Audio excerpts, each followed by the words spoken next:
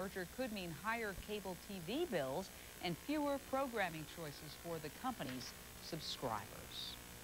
Well, if your car is ever stolen in San Bernardino, chances are that John Curran can help you get it back. He is one of the best car trackers in the country. Today, he talked with Leanne Suter about his job. She joins us live right now from San Bernardino with more on it. Leanne? Dave, John Curran certainly knows what to look for. He's recovered hundreds of stolen vehicles, and as you said, if your car is stolen here in the San Bernardino area, chances are he'll find it. To Charles Frank David 686. The instant John Curran climbs behind the wheel of his patrol car, the search begins. The San Bernardino police officer is one of the country's best when it comes to finding stolen cars. On the force for just 7 years, Curran has recovered close to 500 vehicles. A lot of the times, the cars that I find, they're usually one car per family, and if that car is stolen, that family's out of luck until I find that car or another officer finds that car.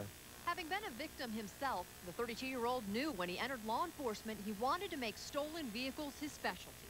Nicknamed the Legend, Curran runs 100 plates a day. He says it wouldn't be possible without the high-tech tools in his car.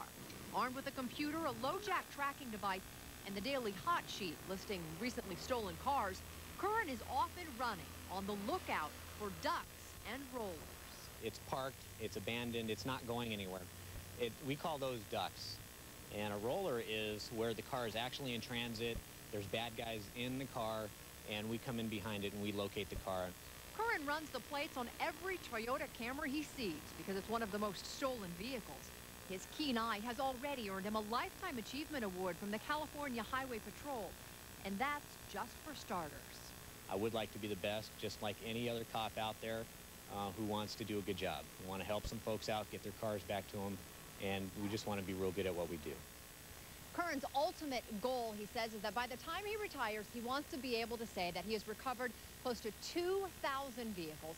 Something tells me he won't miss that mark. Now, he has a couple of tips for you if you want to try to prevent your car from being stolen. Number one, he says never leave the keys in the ignition. Number two, always lock the doors. And number three, buy some kind of locking device, something like the club or something. That's just make it difficult for a thief to try to steal your vehicle.